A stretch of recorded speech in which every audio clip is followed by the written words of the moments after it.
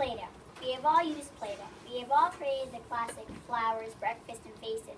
But did we learn anything from it? Did it teach us anything?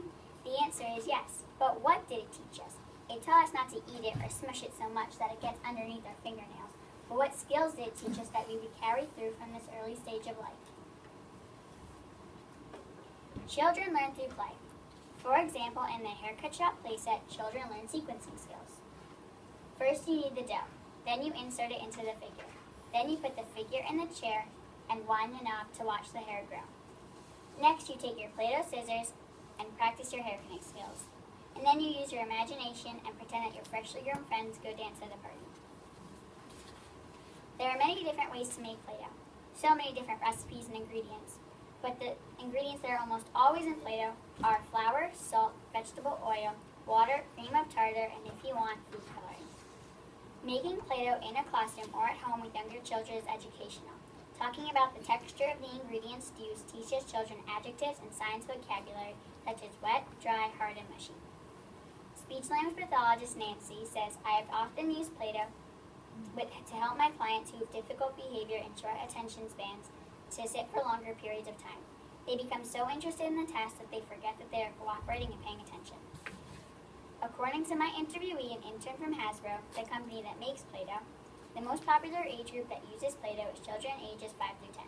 This is because children about 4 and under may not be trusted to use Play-Doh and not eat it. Children about 11 and older lose interest in Play-Doh but still play with it every once in a while with younger siblings or to bring back memories. The time when older children do use Play-Doh is when they're exploring electricity. One of the most popular questions that people have about Play-Doh is, does it conduct electricity? I decided to test that out. In this video, children are trying to figure out how many LED lights Play-Doh can light up at once. Are these lights gone? Yeah, that was long gone. I'm going to do a green one. I did a green one. There's so many. Oh, they don't light up anymore. Wait.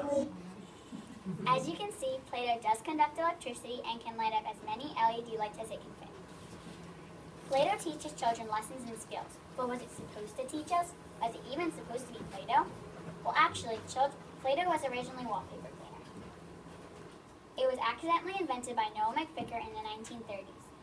Several years later, in the 1950s, his nephew Joseph McVicker's sister-in-law, a preschool teacher, thought that it would be a good idea to make Play-Doh a children's modeling clay. They called it Kuto's Rainbow Modeling Compound. That didn't really fit, so they decided to call it Play-Doh. Play-Doh was very often used in schools and was very popular because it was non-toxic and easy to clean. Play-Doh also helps children develop their fine motor skills. Fine motor skills are the coordination of small muscle movements in the fingers and hands. The result of molding and squeezing the Play-Doh helps to exercise those muscles.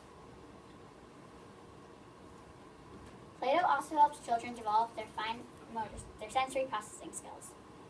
Children who have sensory processing disorder can use Play-Doh to help them get used to touching different textures with their hands. Sensory processing disorder is a problem in which people's brains have trouble interpreting and responding to different information from their senses. Play-Doh can also help relieve stress. The kneading of the dough can be very therapeutic and calming. Also, it's possible to add scents to Play-Doh for aromatherapy. In case you don't know, aromatherapy is the use of pleasant scents to calm and soothe the mind.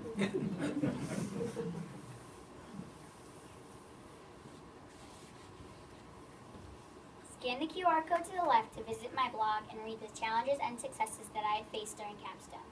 Scan the QR code to the right or type in the URL to visit the Play-Doh website. Thank you for listening to my presentation. Have a great day.